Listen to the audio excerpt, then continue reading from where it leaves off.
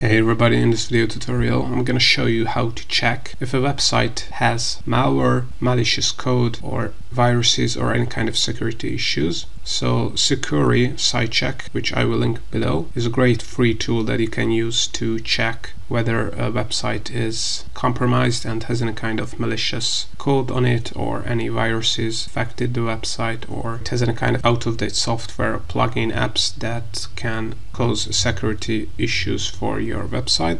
So all you have to do is add the domain name of that website. So in this example, let's choose my website, which is 𝐅𝐫𝐞𝐞, which is an educational website about digital marketing. And all we have to do is click on Scan Website here, and this Securi Site Check tool will scan our website and detect any kind of malware, malicious code, viruses. So in this case, as you can see, they haven't found any malware. The website is not in any kind of blacklist. It will also show you what is the current IP address of the website, where the website is hosted, what servers the website is being run on. You can get a general overview of the security risks of your website, like what is the current risk profile of your website. You can also scroll down and see any kind of issue the website has. So as you can see, the website doesn't have any firewall. This might be an issue. And if you think that your website has been hacked, you see some malicious code here and you don't know how to remove it, you can contact them in these issues. So if you want to remove the malware on your website or do some kind of monitoring service with them, then you can contact them on this website.